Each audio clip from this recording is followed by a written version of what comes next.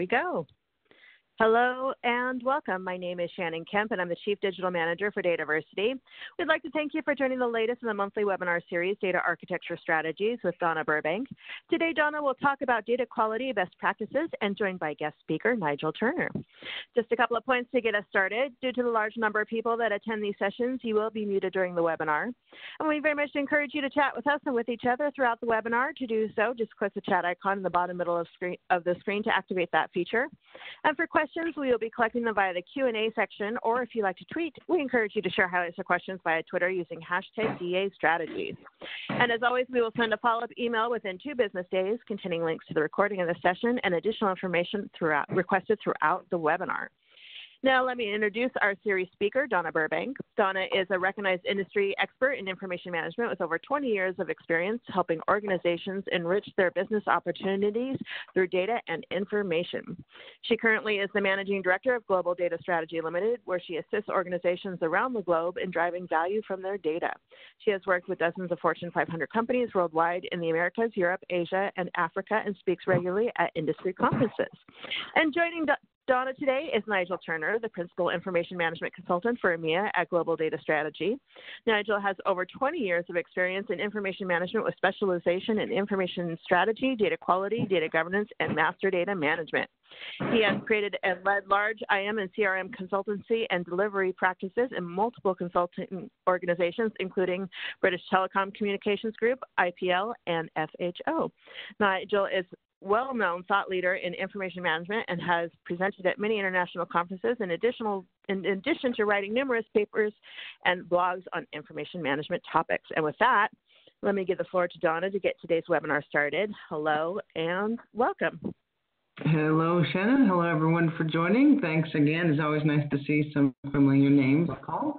And for those of you who might be your first time joining us, and one of the common questions we get is, will this be recording? And recorded, yes. So we'll have this recorded on DATAVERSITY, I think, in perpetuity, if you want to keep listening to it again. Or if any of those other topics earlier in the year were of interest to you, they are all on demand, both the slides and the actual recording. And then please join us for any of the upcoming sessions later this year. So without further ado, to get into the topic of the day is data quality. So we had a lot of resistance today because this is always a popular topic, unfortunately, because no matter how long we've been in data, there's always, well, because data keeps changing, right? There's always data improvement issues that we can focus on. And what we want to focus on today, and Nigel and I do a lot of this in our day job at Global Data Strategy, is really how do you look holistically at data quality problems and not just do sort of a one-off cleaning effort. And so, kind of the analogy we use a lot is, you can clean up the pond, but if the streams going into the pond are still putting in dirty water, you're still going to have an issue. And that's really what it is like with data quality. A one-time cleanup is not going to fix the holistic problem. And the holistic problem, and we'll talk a lot about this, and that's what's so tricky but also rewarding about data quality, is that it's not just a technical problem, like many things in data, but it's people, it's process, it's as well as technology. So is it the business process itself that's causing the data issues? Is it a badly designed data model or a poorly defined definition? All of the above. And so we'll be touching that throughout the session today. And if you've joined our webinars before, you probably are familiar with this framework that we always use because I can say this about any topic. Data quality in particular is one that is particularly multifaceted and touches a lot of these areas. But you could say but anything. If you don't have good data quality, is it because you don't have a great data governance in place? Is there ownership over that data? Do you have a culture of data quality in your organization to really promote data? Is it, as I mentioned before, is there a poor architecture on data quality? Don't get me started. This is where I do feel like I've been around for over 20 years over the data quality rant. So, something as simple as could a customer have more than one address? Or, that's a data quality rule, but could be fixing the data model. As well as things of, do we have duplicates? Could master data management solve that? So we really need to look holistically across all of that. And then one of the things we always focus on at Global Data Strategy and our engagement is, I'm just going to pause for a second. There's a lot of background noise. I'm not sure if anyone's not on mute. Might want to go on mute. you're not speaking. So is the key to all of this is to focus on the business strategy. And I know that's obvious, but all of us, myself included, sometimes forget this, either in the eagerness to fix something quickly, because, oh, I know I could just fix this, just give me a minute, or to play around with the tech that you want to play with, or maybe we don't see the big picture. But key with data quality, and we'll talk a lot about this, is really focusing on the right problem, getting the right stakeholders involved, and then making sure you do a bit of marketing around the benefits. And so that's another thing that we'll talk a lot about.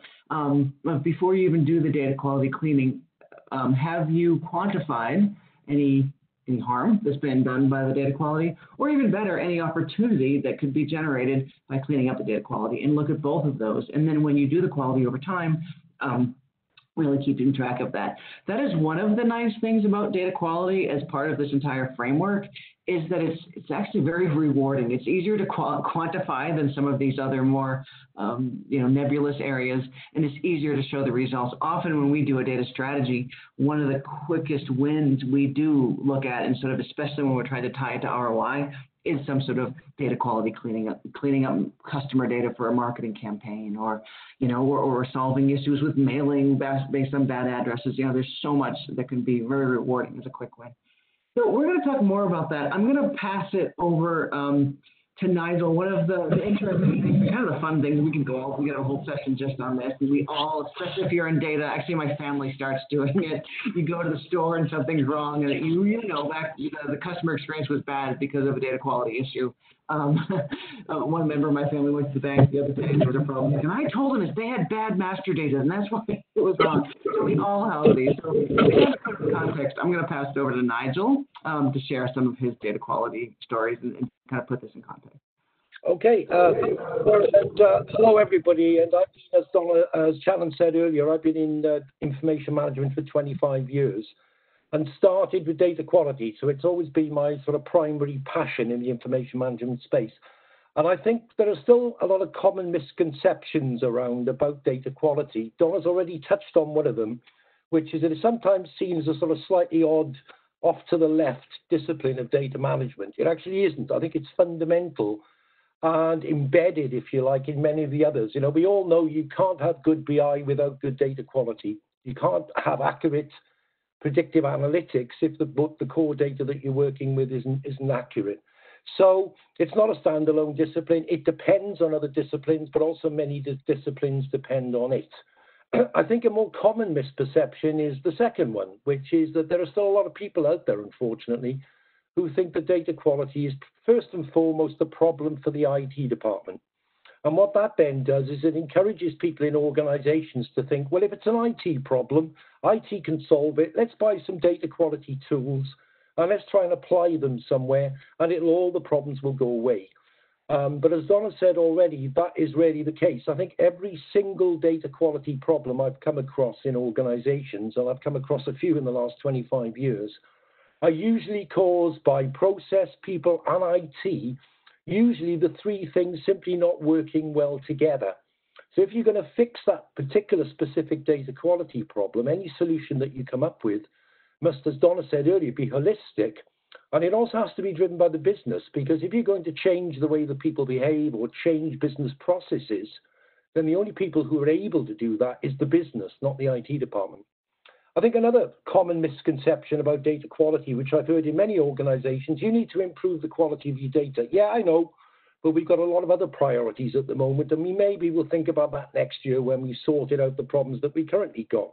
Because the problem is data quality improvement isn't a choice, because I'll give you an example. I mean, let's say I'm a billing clerk and I work in an invoice department, and I'm just about to send an invoice to a client.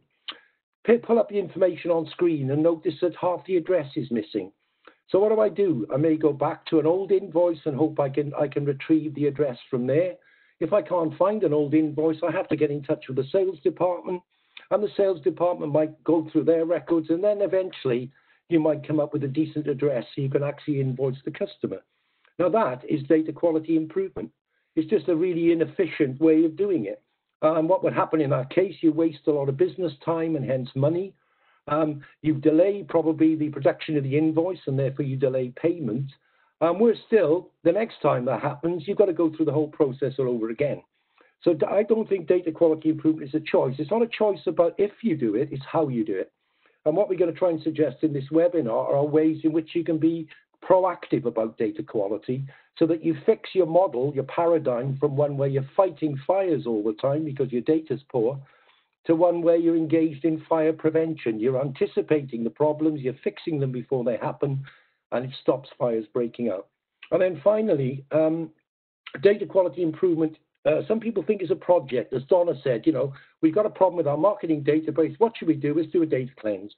And you do a data cleanse and nothing else. And then you do another project a year later to do another data cleanse and yet another data cleanse. That's not proper data quality management. That's simply data cleansing and a cost of failure to the business. So basically, data quality improvement may start with projects, and we'll certainly show you how you would do that. But if you're going to get a handle on data quality in a permanent sense in an organization, then you must develop processes and organizational structures that tackle data quality as a business as usual activity, because your data is always changing, your business is always changing, so the challenge of managing data quality doesn't have a start and an end, it just continues. So what exactly do we mean by data quality? Being simple people, we go for simple definitions, and this is ours. It's simply the data that is demonstrably fit for purpose. So what does that actually mean? I think the first thing, demonstrably, means that you can't control and manage data quality if you can't measure it. And I know that's one of the oldest cliches in data management, but for data quality, it's more true than for any other discipline, I think. The other thing that it implies as well is that any data quality improvement that you do must be directly aligned with business outcomes.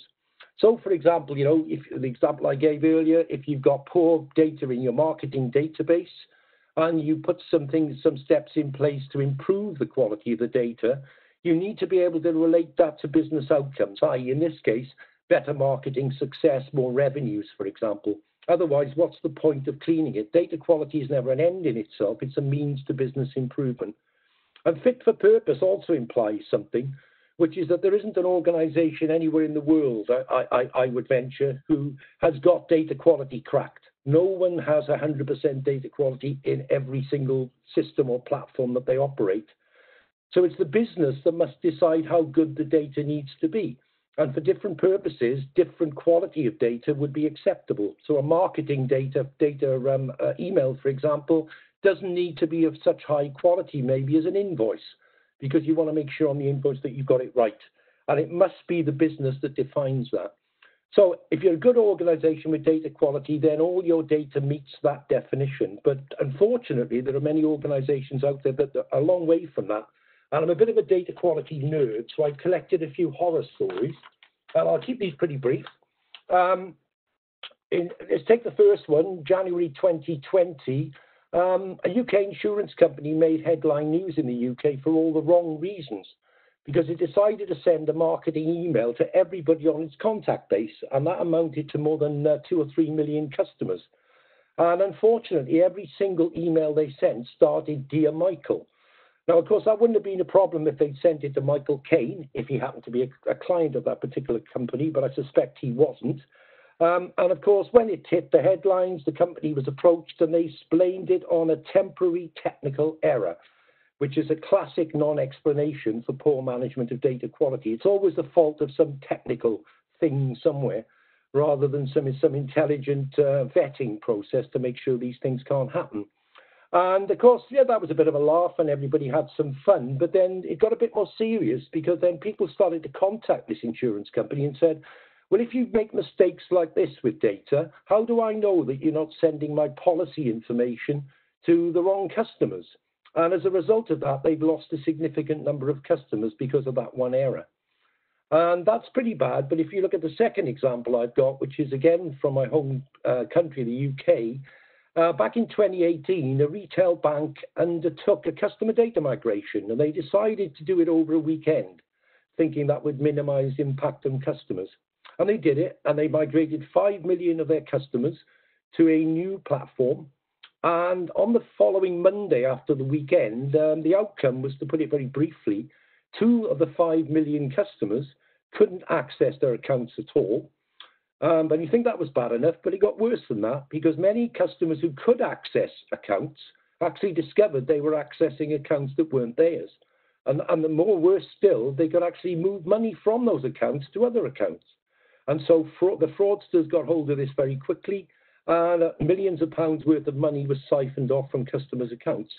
And the reason I put a date in November on that, a major report came out in the UK, and the outcome of that mess, which was caused by the fact that they didn't bother to profile or analyze the data before they did that migration, they lost 80,000 customers, and to pay the customers compensation for their accounts being siphoned off and to fix the problem that's been caused, cost that company $480 million at the end of the day. And as a result of that, the CEO was sacked, and the whole IT department, who were blamed for the fiasco, actually were sacked, and they outsourced all their IT to a third party. So that's probably the most expensive data quality error I think that I'm aware of. And then bringing it more up to date, we're all aware, I'm sure, of COVID. And the UK government sent out a whole bunch of letters, nearly 1 million letters to people who were regarded as vulnerable and therefore needed to shield themselves during the lockdown. Unfortunately, although they sent them to 1 million people, they later discovered that 600,000 people were not contacted as part of that original letter circulation.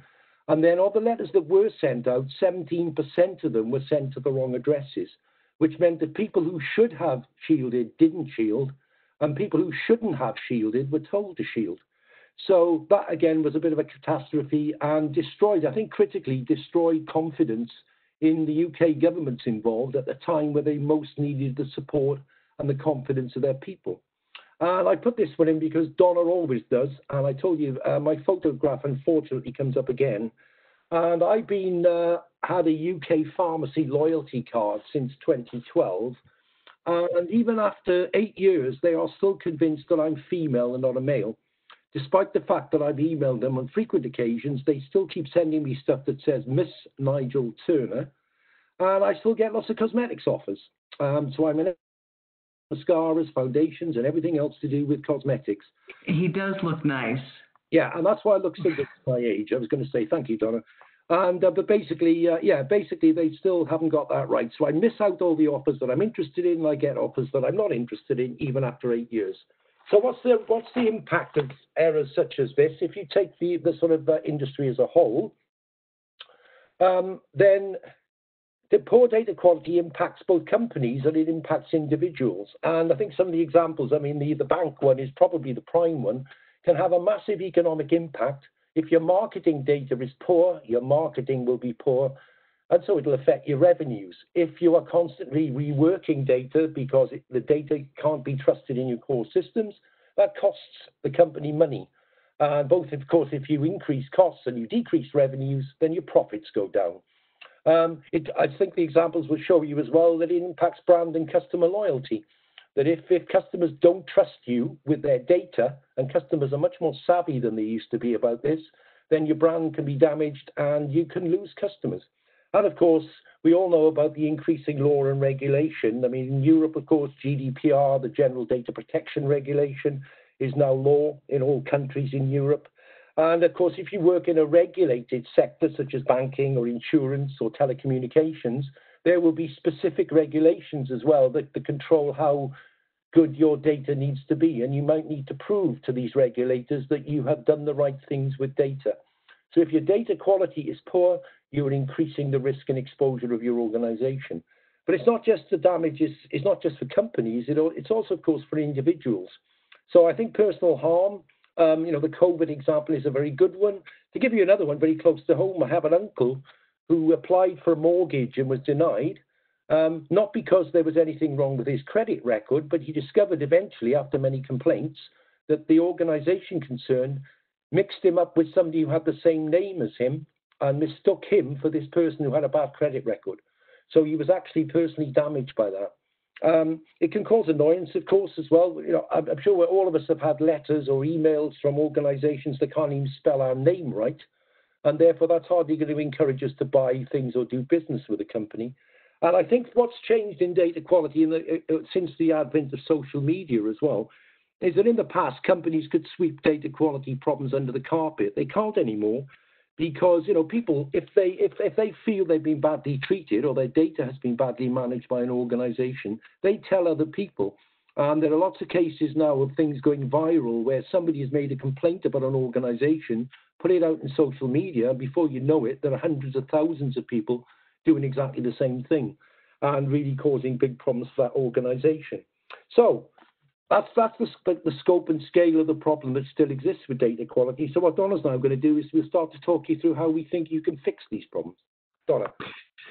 Great. So I'm sure a lot of us can relate to the stories Nigel has told because we all unfortunately live these things day to day. And it always amazes me after as many years in the business as I am that companies are still having these issues, right? But it is complicated. And to solve it, and there's been a lot of chat in the discussion on this very topic of, isn't data quality like MDM? Isn't it like governance? Isn't it like, yes, it really takes a holistic approach. And how we like to look at it is that it really is a combination of people, technology, and business process, which I guess is a combination of people and technology, right? But if we even look at the people, was there governance in place? I mean, some of the examples that Nigel talked about, some of the customers we've worked with to help clean things up, you sort of wondered, why did this happen? Did not a person check in? And was anyone accountable for this issue? And that's part of the problem. If nobody owns it, nothing gets done. Some of the other pieces in some of the chat mentioned, is it training? Do people know the right business rules even to put in? Some person's stressed, they're in the front line, they need to enter some data, they put it in. Do they understand the importance of that data? Or even better, could you automate those business rules straight into the front-end applications, especially with things like master data? Can you have, the beauty of a drop-down, right? If we can, I tell this joke all the time. I was registering for a data quality webinar somewhere, and then the U.S. state code was a free-form text.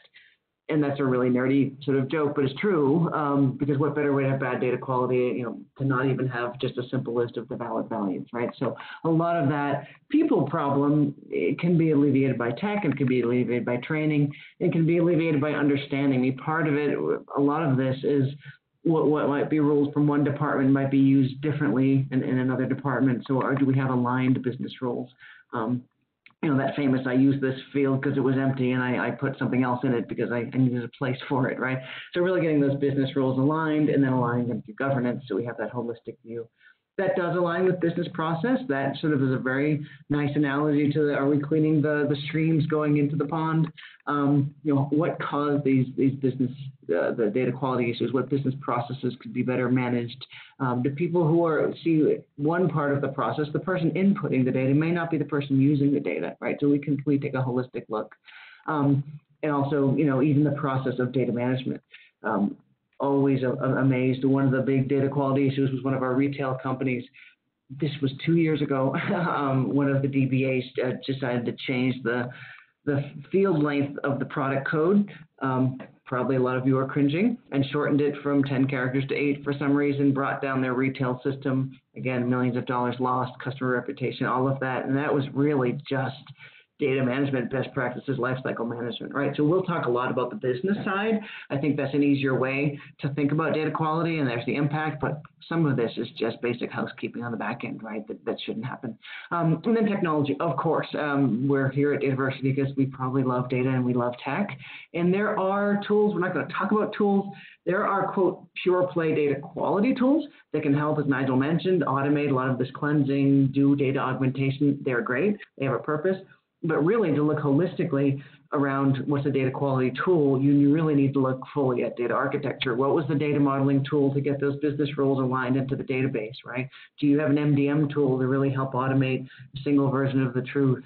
Is the tool, again, the front-end system that has the right drop-downs that integrates with MDM, et cetera, et cetera, et cetera? So you do need to augment data quality with technology. No, you could be writing everything on pencil and paper, but really we're using technology for this. So they all have to be integrated, and you can't look at any of them in a vacuum. So that can sound daunting. Often these problems are large, and they are complex. And Nigel will talk more about that in a bit. But we work a lot with complexity, and I've found anyone who does work with complexity keeps it very simple, right? I'm in a stressful situation. What are my key things I need to remember? So we thought kind of a nice way to look at it would kind of be the ABCs, right? Just a simple sort of 5-step approach, and mnemonics are always nice to remember things. So kind of thinking of the ABCDE is kind of maybe a helpful way to look at it. So we always do these steps, whether we call it this or not. That's really up to you, but it's a nice way to kind of look at it. So first, assess any situation that you're in and you need to understand a solution. Stop for a second and think, and really what is the business value of this? Is it even a problem? What's the priority? What's the impact? As Nigel mentioned, every company has data quality issues, and that's actually not a problem. I mean, I'm a big old data nerd. You all know that. And here at our own company, you can probably appreciate this. Some people call. I often have to stop with cleaning data. I'll say, here's a set of data that we're just using for a one-off, event or something. I don't need every field to be correct, right? Because if you did that, no one would ever get anything else done in the organization, right? So you really have to prioritize. As Nigel mentioned, is this going to send an invoice out to help us get paid, or is it just something that we're using for a draft and it's going to be thrown away? So especially us OCD types that really want to fix everything. Sometimes, most people have to look at it the other way. We need to clean things. Some of us have to not clean things, depending how you look at it. But both are valid.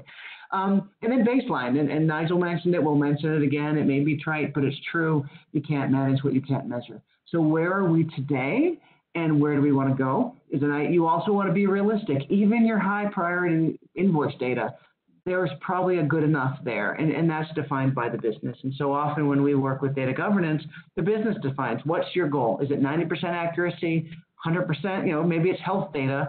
I hope my doctor knows which leg to operate on, right? You don't want any error there. But really that's what you need to baseline. And don't forget that. Again, we've all made these types of mistakes, but probably in our eagerness to get it fixed, I can fix that. Stop. See how bad it is now. Make that baseline. And then when you do improve it, you can show folks how far you went. We often forget that with any kind of project. Converge, how do we prioritize? As I mentioned, what's the biggest value? And then give a little thought on how we develop those improvements. Is it a people? Is it a process? Is it a tech? Again, a lot of us on the call probably go right to the tech. Sometimes it's training. Sometimes it's just changing the business process, and there's absolutely no tech involved. And that can be as valid, if not more of a solution. And then again, don't forget, we often do this as well, we're busy, we go on to the next thing. Stop and show the ROI. And then again, if you want to get more buy-in, tell everybody about that ROI. There's a bit of evangelism there. And then don't forget, as Nigel mentioned, and we'll mention again, this isn't a one-time thing. So you cleaned it up and you're not done. How do you integrate that with an ongoing business as usual activity so that this is just part of your DNA in the company, and you don't forget about it moving on? So as we'll go through each of these steps in a little more detail and hopefully give you, each of these steps could be a whole webinar, but again, we do this in a lot of the webinars, just enough kind of the takeaway, hopefully give you some ideas of maybe a couple of things you may not be doing or to put some thoughts in your head. So again, what is the business landscape? What is the organization trying to do? Are you a healthcare organization and you're trying to do telehealth and want to make sure it's accurate? Are you a marketing organization and you want to sell more widgets to customers, right? The goals are important. Analyze where you are today and who are the primary stakeholders? Who are the parties that are going to be involved in both fixing it and consuming it? And then understand it, as Nigel mentioned, this idea of fitness for purpose. What does the goal need to be? What's working well? What needs to be improved? And then again, document it. There are fancy ways to do things like data quality issue log. I've seen some tools be scrolling by in the chat. Tools are great, but a good old spreadsheet might be something to start with even, right? But just document. Don't forget to list and prioritize some of the issues.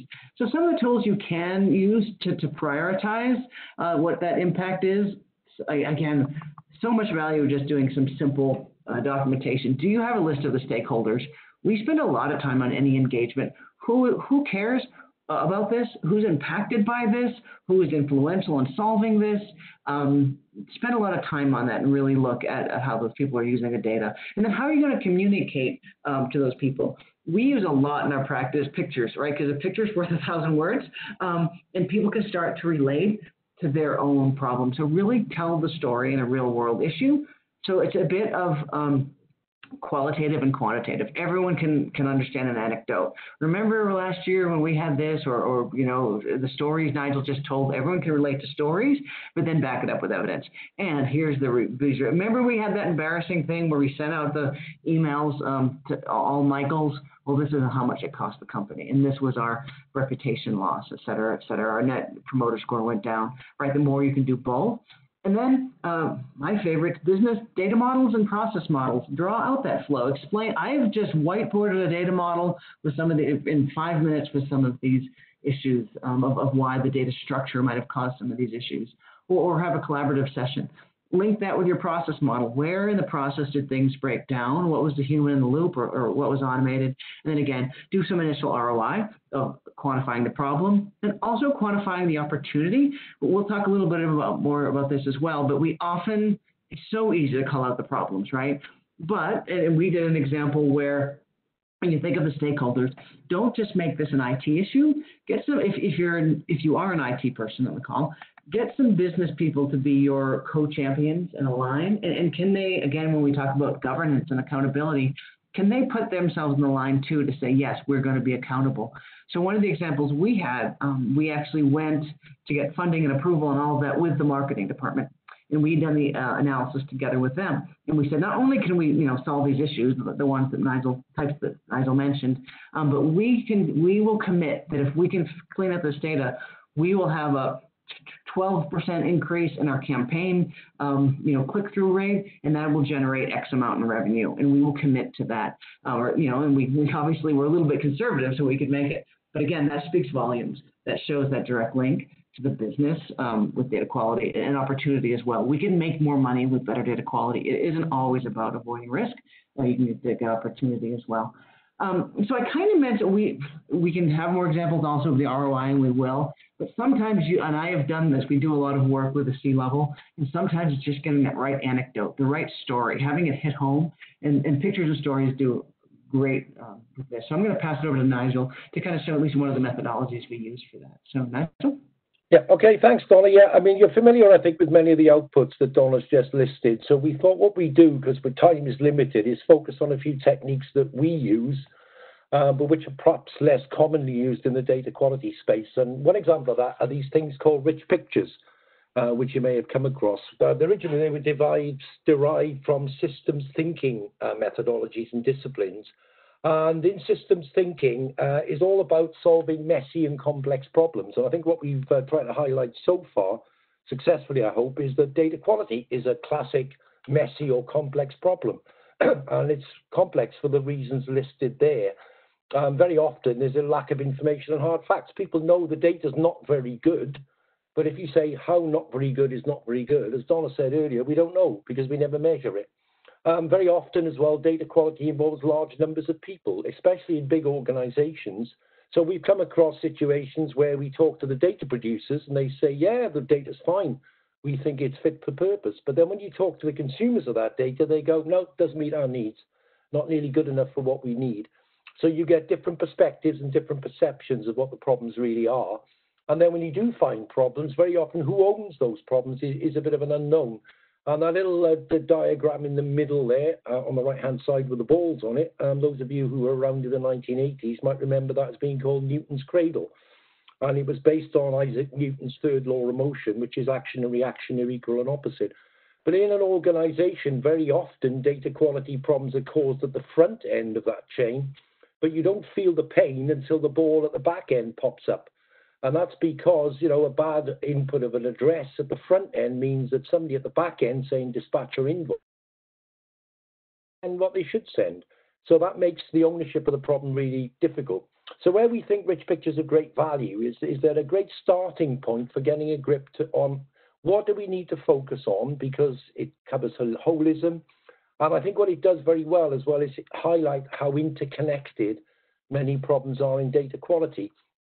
And certainly we've used these in workshop settings where all you need is a whiteboard, a bunch of colored pens, and you encourage the people in that workshop just to get up to that whiteboard and show or draw in any way they like, using a picture, a cartoon, words, whatever, how they feel about data quality. And the great advantage of doing that is that it's a great and quick way of deriving these things we call problem themes. So we've got an example here that's based on a real company that I had some dealings with a few years ago. And this is a rich picture of albeit a fictional hotel and casino group, but a lot of the problems were derived from conversations I had with a real hotel group. And if you draw a decent rich picture, which I hope this is, you should be able to look at this picture and very quickly at least get a feel for what some of the main sort of problem areas and issues really are. And you can see there one or two things. You can see the top middle scale of the organization. Just below that, they've got a new CEO and they've got some new business goals. They've got a lot of duplicate customers and no single customer view. And by doing that, you can then derive these things which we call problem themes. And those are just a few I've highlighted. And the advantage of having problem themes like this, of course, is that then it gives you a starting point to say, okay, if we're going to, these are potential data quality issues that we can start to tackle. So maybe we hit the marketing database first. We need to look at finance data. What do we do about uncontrolled customer data duplication? How do we deal with supply management problems? And I think, again, this diagram is a classic example. If you take, for example, the potential need for IT investment, then that implies that's generally a technology problem. If you look at the cultural issues about data capture, that seems to be a people problem. There seems to be a problem with the culture of people who don't feel that it's part of their job to collect data accurately. And then at the bottom, supply management problem sounds like there's a process issue. And probably in all those three cases, it's a combination of the three, but it gives you a good feel as well for the sort of people, process, and technology issues that you've got to face. And it is a good place to start, I think, in terms of getting that assessment, initial business assessment of the business and some of the problems it's got with data quality. So once you've done that, what you can then do is moving on to the step 2 of that methodology, the B of the A to E methodology, which is to baseline the data. What things like rich pictures and some of those other tools will do is give you a qualitative view of some of the data quality issues. But I think in order to really convince people of the need for action, you then need to supplement this with very much a quantitative view. And as Donna said, it's really important to baseline the quality of some of the key data sources that you've discovered in the first stage. And to do this, I think this is all pretty self-evident. You decide which are the key data sources and domains. You profile the data.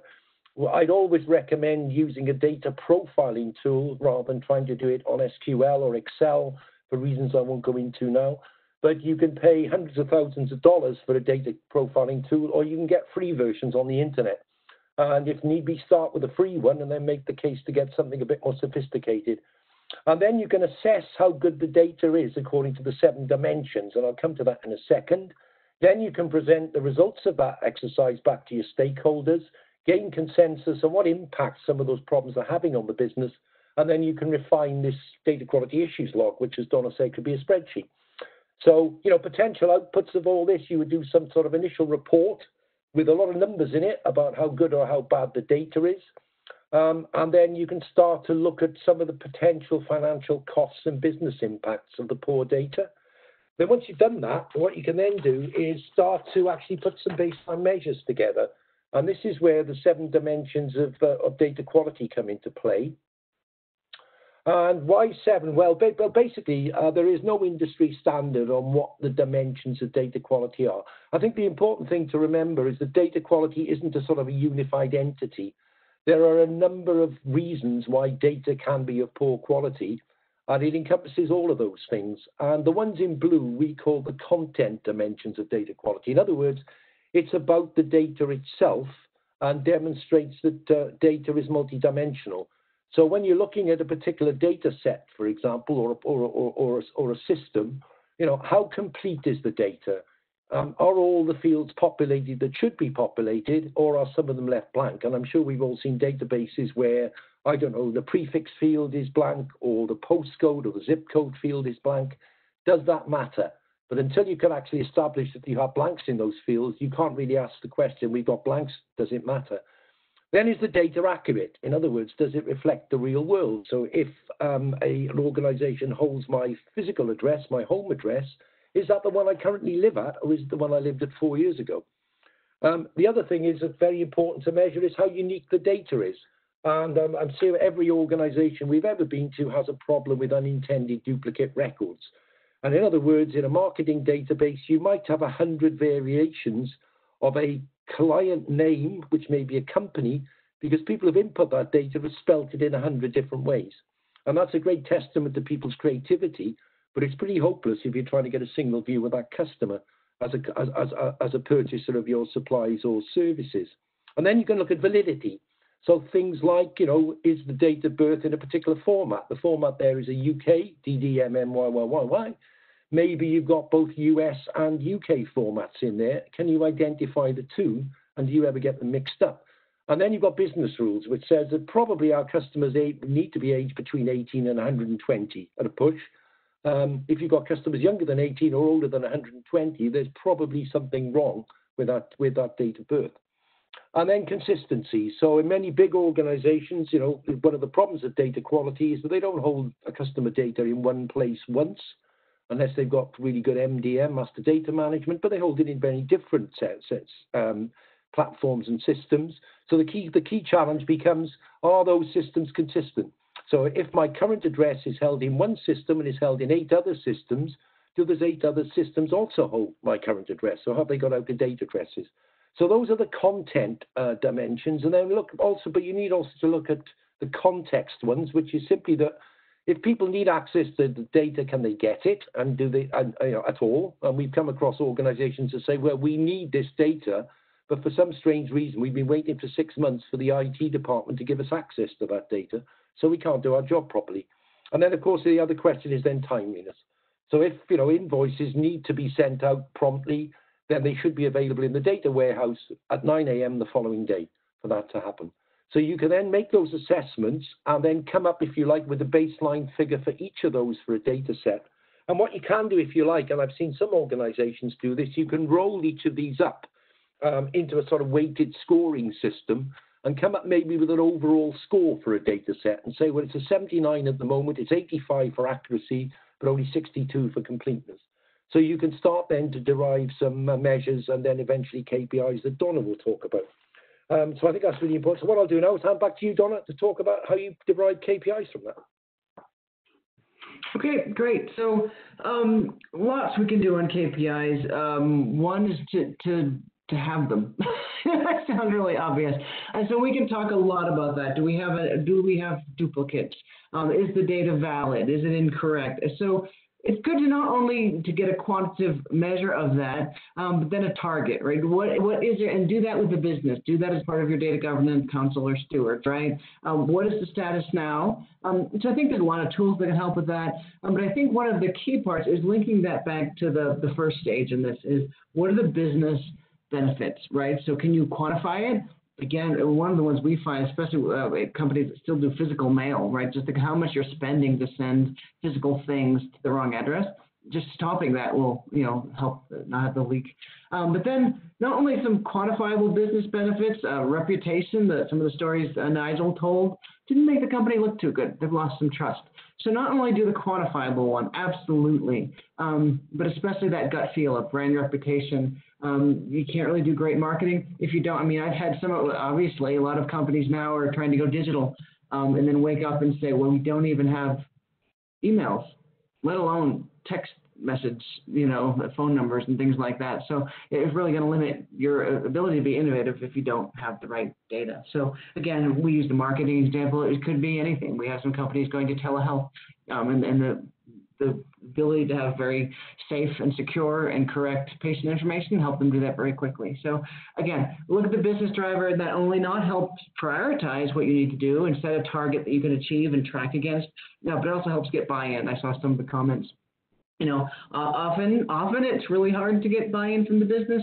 Often this is the absolute easiest thing to get buy-in from the business because they're feeling it every single day. You'll probably get a lot of nodding heads. So we've talked about this next slide a lot, but it hasn't hit home. That idea of you can't manage what you can't measure. And finance does this all the time. And money is an asset.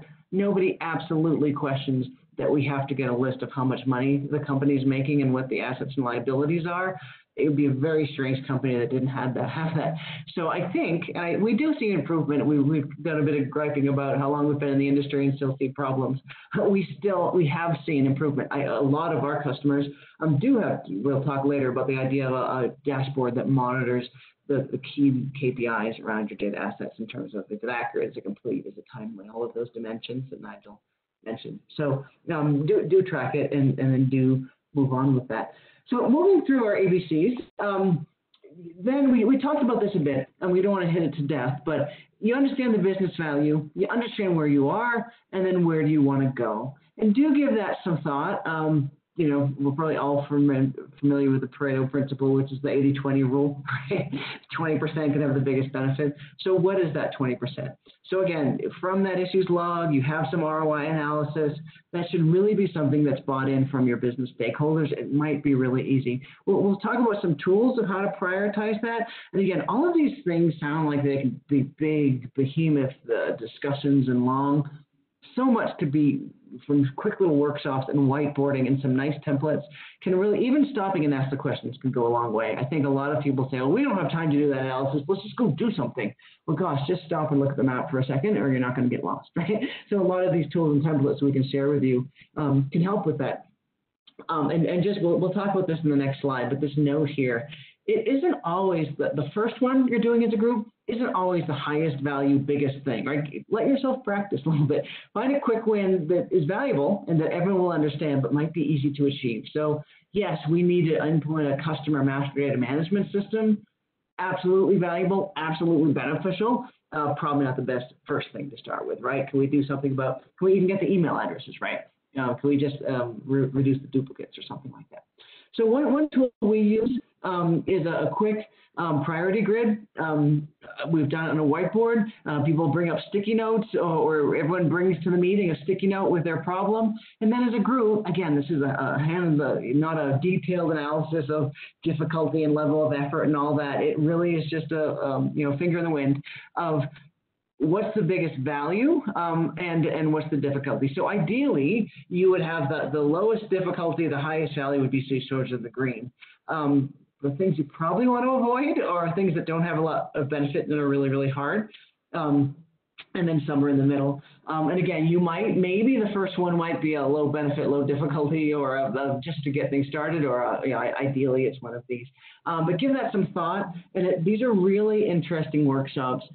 Especially when done together, because people, and I do feel like people can be adults in the room and realize, oh, this was my issue. But you're right. The real thing we need to do is get those addresses right. Let's start with that. And then everyone agrees it together. And it's just kind of a nice getting people up.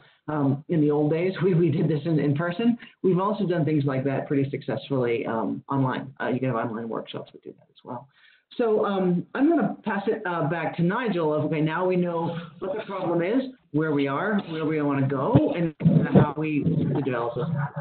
Okay, thanks. I'm going to do it fairly quickly because I'm conscious of time. Basically, this is where you actually now design and implement some improvements. And fundamentally, there are three basic things. None of these, I think, is rocket science. First of all, you need to create a team of people to tackle these problems. And I think it's really important to get the right stakeholders on board. So, for example, the producers, the consumers of the data, you need IT support, and you may need someone like a DPO, for example, if personal data is involved in the project, to make sure that you're not doing anything that contravenes GDPR or something else. Whenever possible, if you've got data governance, clearly a lot of these things should be led by data owners and driven by data stewards on behalf of the data owner.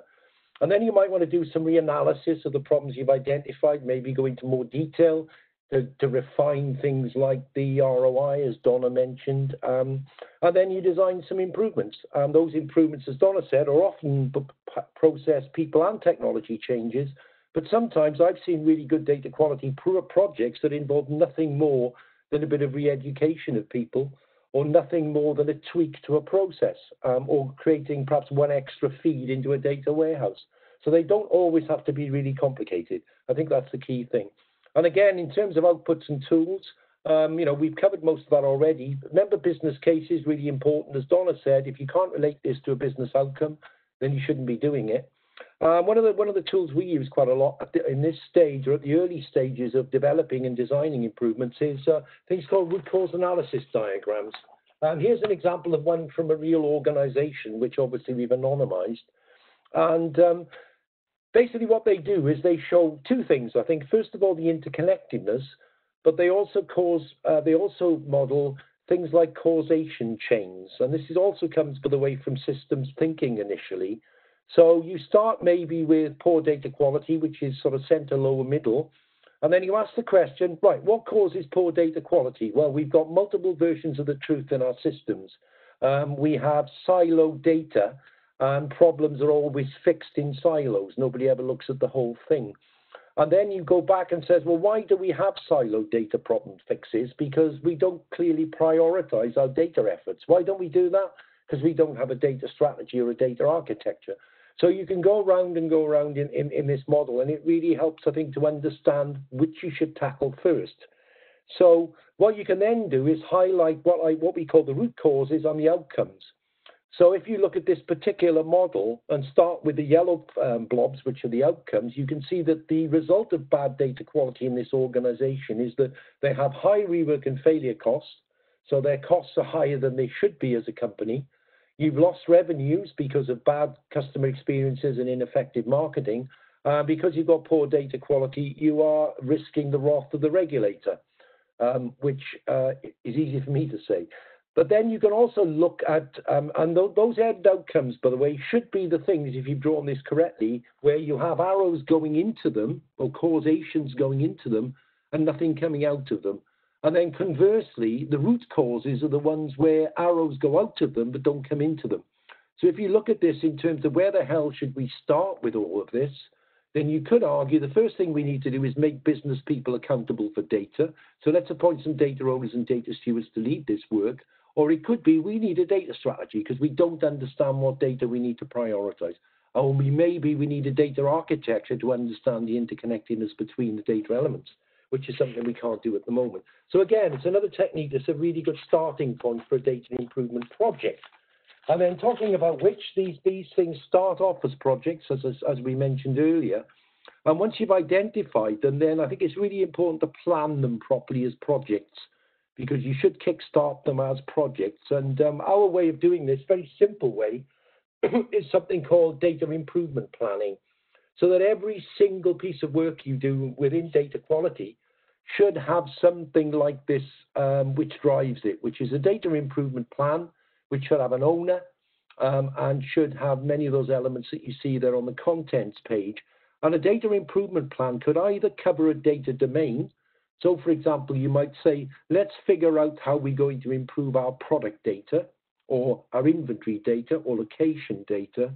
Or it could be a problem area of the business, like, for example, a supply chain process, a data literacy of people within the organization. But every initiative that you do should be controlled by these plans. And if you do that, then we believe that the benefits are laid out there on the left-hand side. And I won't highlight all these now. Key thing about them, they're not planned, they're like every good project plan, they evolve. So as the business changes, the plan should change. The other advantage of having these is that if somebody says, what's our data quality strategy, you can roll up these individual data improvement projects to form, in effect, a data improvement program, which is the way we tackled this when I worked in BT many years ago. So this is, data quality is a good case, I think, where a data quality strategy is sort of top down and bottom up, so that it's the summation, if you like, or the sum of the individual projects that you do on the ground that then become the program. So at that point, I hand over the last time to you, Donna, just to finish off. So this last phase is often the one folks forget, right? Because we're busy, we fix something, we want to move on to fixing the next thing. But this really, as Nigel mentioned, isn't a one-time effort. It's a sustainable program. So yes, maybe the initial cleanup, the initial analysis is a project, but how do we keep this and sustain it over time? Otherwise, you're just going to keep cleaning up the same thing. So part of that is accountability, and it's part of an ongoing data governance program, the business as usual activity. And a nice way to do that most of our clients do is have some sort of data quality dashboard, right? So if these are the 10 data elements or data areas that are critical to our business. For every other area of the business, you probably have some sort of, these charts to, are we on track? Are we red, amber, green? Where's there an issue? And so you can proactively start to look at some of these and track them. So it's a really nice visual way, especially for business users, just to really, and some of the folks look at these at every single governance meeting and just say, are we on track? If not, what do we do about it? And then don't forget, we often do, especially folks that may be, a little modest, of evangelize the benefits of what you did. You had a data quality cleanup. You showed the ROI. Did you tell your sponsors about it? Did you tell the CEO about it? Did you put it in the newsletter? Did you thank the people who did it, right? And then tell them again. And then each of these, data quality will continue to improve with a bunch of these quick wins that everybody hears about. So really make it part of everyone's job. A cute thing, one of my customers did, they kind of had a data-centric initiative, and they had little videos of everyone at their desk. Folks from all of the walks of life that we mentioned, the data entry clerk, the salesperson, the product manager, and they would be doing something with data, and they said, this is what data-centric looks like, right? I'm putting in the right values into the field. I'm selling to the customer, and I'm getting their email address. This is what data quality looks like. I thought that was really cute because it really hit home that this is everyone's job. Data quality is part of your day job. So you don't have to go quite that far with the whole video campaign, but just do keep people aware, keep it their responsibility. And when we do something right, we all see the value. So just summarizing, because I know we want to move over to questions. I think we've hit home that data quality is complex. Well, because business and organizations are complex, right? And so these will always be things we need to look at, just like your finances are something you look at every year at a company, right? It's not like that's a bad thing that data is somehow unique and terrible that we have to keep managing, right? So you want to look holistically at the people, process, and technology and really start to embed that not only in your governance, but with some very quantifiable plans where you can have those incremental improvements that are really multidimensional. Before I quickly pass it over to Shannon for questions, our typical plug that we do this for a living, so if you need help, do let us know. We're happy to help. And then one plug that should be helpful for you. So not just published, hot off the press, a blog on data quality and this multidimensional approach, which you might be interested in, shares a little more detail about some of those dimensions. And that's out on our website under the blog session. So one more plug, please join us next month if you're able to on data virtualization, and we'll have a nice chat about that. So Shannon, I would like to pass it over for questions and open it to you. Thank you, Donna and Nigel, so much for this great presentation. But it is just to answer the most commonly asked questions, just a reminder that I will send a follow-up email to all registrants by end of day Monday for this webinar with links to the slides and links to the recording and anything else requested. Let me dive in here for you. So with the questions for someone who doesn't have access to paid data modeling solutions, what applications would you recommend to make visual data modeling graphics? I'll take that one, and then Nigel, if you want to chime in. I mean, a data modeling tool is great. There's some there are some low-cost data modeling tools. They tend to often be on the techie side, but good old Visio and PowerPoint can work, especially when you try to tell that story. I almost put some examples in the slide of, put a picture of a customer, put some lines towards a customer can buy more than one product, but the website won't let you do that, or something. So, if you absolutely don't have a data modeling tool and you're trying to tell the story, like I would not recommend a PowerPoint for board engineering a database, but to just start to tell that story, you could be very creative with some of this stuff.